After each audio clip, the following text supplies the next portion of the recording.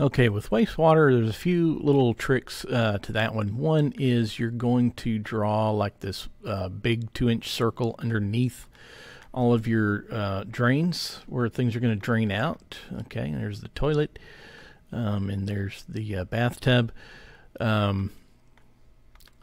And what we're going to do from here is we got to run this to the outside. Now with drain pipe, of course, drain pipe is again underneath the slab, and it also must be sloped at least 1/4 of an inch per foot. Now that is not going to, you're not going to be concerned with that in this view. If we end up doing an elevation view of that, then you would. But right now you're not. One thing you are concerned about is that there are no 90-degree turns in this pipe. This pipe is carrying waste, and it's carrying waste by gravity.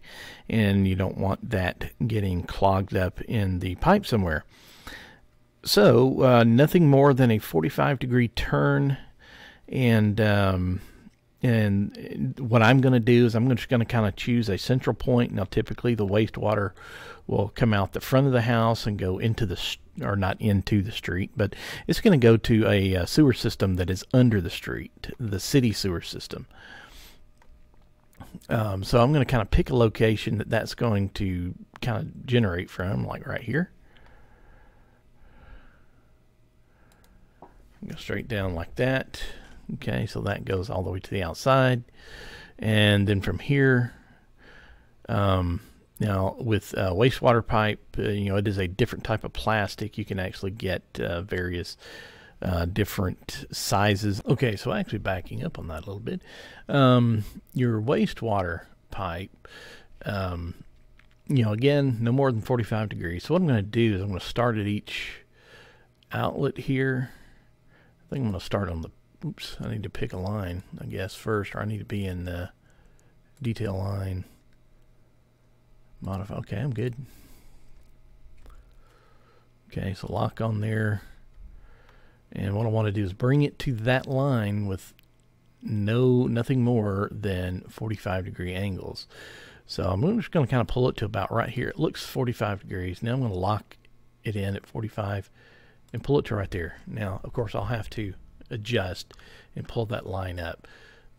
Same thing here. I'm going to go about to where it looks like it's 45 degrees.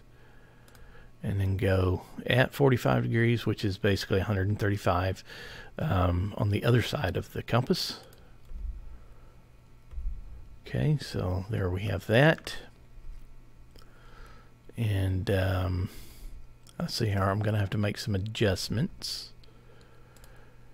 And coming from here, pretty much doing the same thing, but locking down here. And we can take it straight to the pipe. Okay, so what there would be some Y fittings on here. This is going to be a problem. Oh yeah, I think I can do this. Okay, I can go right up here and then just have a Y connection right there. So I'll have to represent that again with some of those straight lines. So this would be the original point of the Y. And then going up here to here, and here to here, here to here,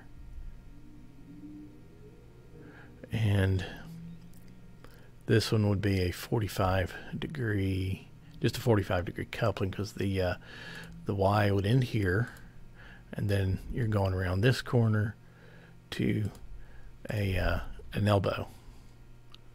And what we'll do in order to make that two fittings, we'll do that. Okay, now I'm going to kind of clean things up here a little bit.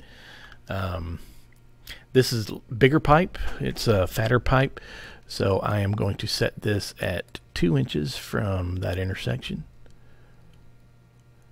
So 2 inches. And then the width is going to be, let's see, I was doing 1 inch before, so let's just do 2 inches on that as well.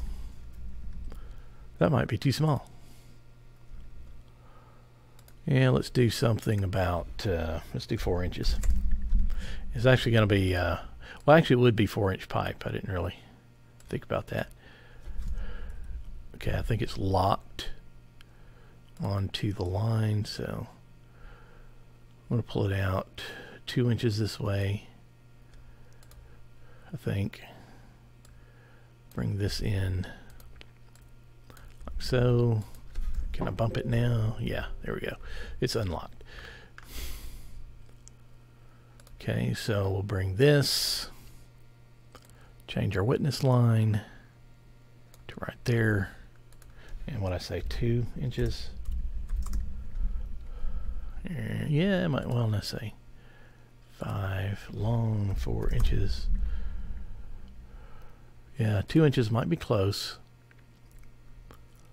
So let's instead make that also 4 inches. So those will all be 4 inches.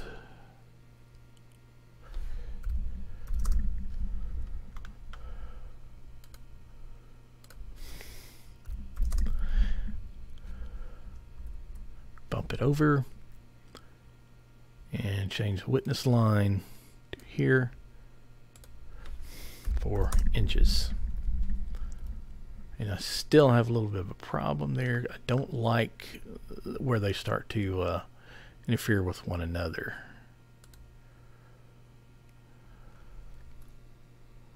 That one's 4 inches and that one's 4 inches.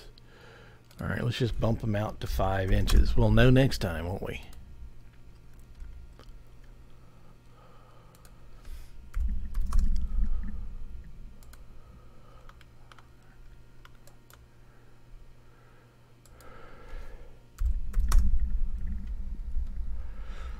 That's better. That's much better.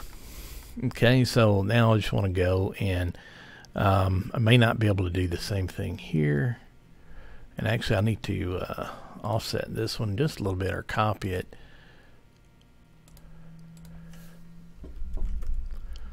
Because there's 2 fittings right there.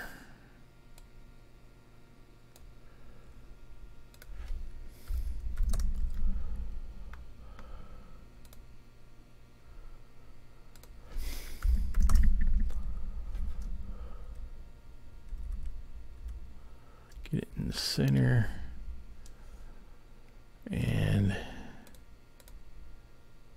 change our witness line.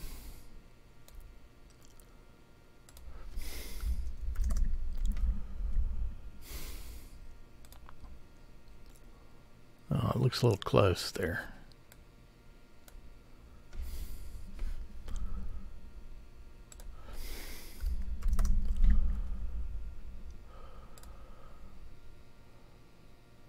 And it is a little close, a lot close actually. No, it's 4 inches. Or I think, did I do it 5 inches earlier? I may have, and I just forgot. I do that a lot. Of course, we need to reduce the size of this one.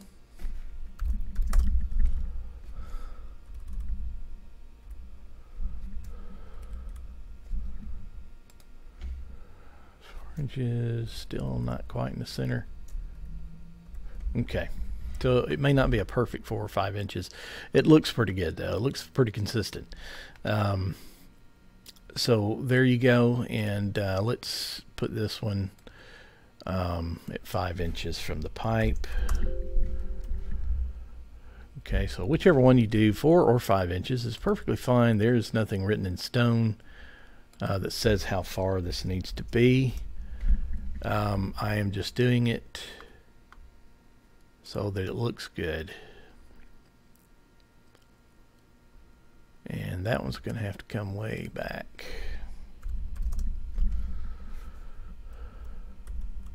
So I'm really just going to eyeball this one, bring it to about right here. Okay. So as long as it looks good and consistent, good and consistent, you want that. And I'm going to use the alignment tool to help me with that.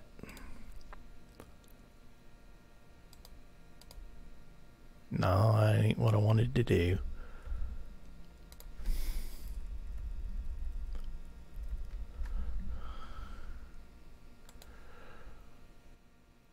It probably won't let me align it vertically.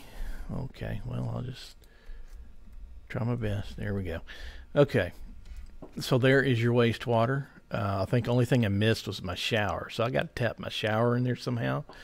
You don't want to tap one waste line into another waste line. You want it all to tap down here into the main waste line. And then, of course, you'll do your kitchen. Any kind of wastewater you got coming from your kitchen, or even your upstairs bathrooms will all need to come down into your main waste line.